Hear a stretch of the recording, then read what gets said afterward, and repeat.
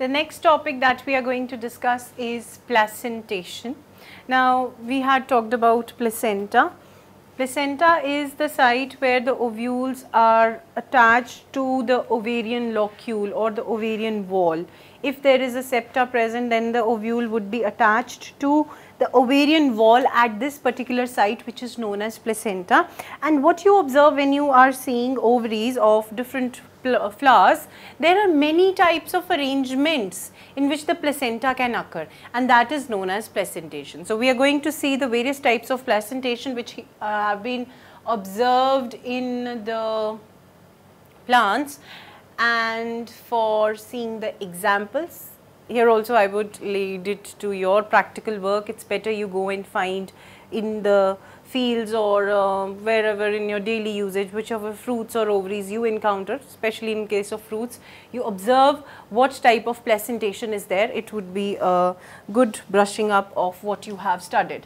Now, we are talking about placentation, which is the arrangement of ovules within the ovary. What we see over here is marginal placentation, that there would be a pod, that joining of the pod would be known as margin, and at that margin the ovules will be attached. Okay, this point is marginal placentation. The placentation where placenta attaches with the margin of the ovarian locule is known as marginal placentation. The second type is axial placentation that you see over here. There is ovarian locule, 3 types of ovarian locules. You find not 3 types, 3 in number. You find septa over here, and the ovules are attached to the axis. Parietal placentation is the arrangement where you find the ovules attached to the ovarian wall towards periphery, okay, and such is the arrangement as depicted in this picture.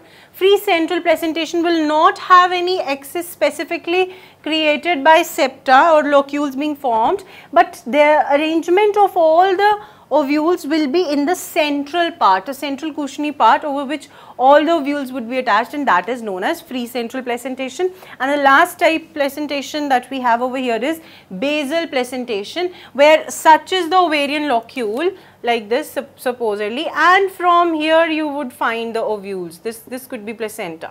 Okay, and here the ovules are present. This is known as basal placentation. That means at the base the ovarian locule bears the ovules. Let us see each of them one by one. This is marginal placentation. The simplest example that is shown over here is that of a pea. Okay, edible thing. Most of the times you must have seen if you have good culinary skills. If not, at least when you see people eating it, this is how a pea plant comes from. Okay, a pea comes from. This is the pod of the pea, and here we have the placenta. These are the ovules. These would further grow and they become seeds later on, but this is what you have to remember in marginal placentation. The next one is axial placentation. Now, this is again something related to food. This is ladyfinger, or otherwise known as okra. You see the septas over here, the septum which are present, and in the central part, attached to the central part, lie the ovules. This is the axial placentation example. We have many citrus fruits which belong to this category of placentation, and of course this is the example. If you can't remember anything while writing, you can remember this picture and write. This is parietal placentation. Now, what you see is this is a completely developed ovary, epicarp, mesocarp, endocarp, and this is the ovarian locule. Now, what is here, what you observe over here, the ovarian, you've seen papaya as well, the ovary, the central hollow part has the ovules joined towards the ends. What you see in this cantaloupe, that is also similar. This is melon, and you see even in the case of papaya, these ovules, they are attached to the ovarian wall by placenta, and the such placentation is known as parietal placentation. Otherwise, we have the example of cucumber as well, that is also parietal placentation. Then we have the free central placentation. Free central placentation, as you can see, this is the central cushion that is coming. There is no ovarian locule formation, there are no septa. All the ovules, if observed like this, they are arranged according to this manner, in the central part, the central cushiony part, and otherwise if observed from above, there is no septum formation, no locule formation, but they are arranged like this as we had seen in the diagram previously. Moving further, the last one is basal placentation. It is seen in Dianthus, it is seen in Argemone.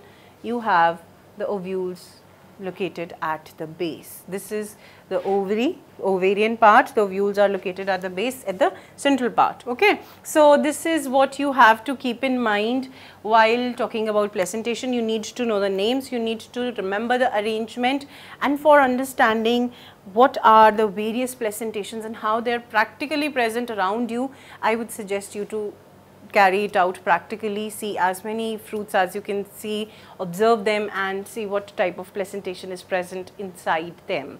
Again, I would say I have done my part. Now it's up to you how to remember it. If you do it practically, it will be good for you, it will stay in your mind and it will not be difficult for you to remember the examples.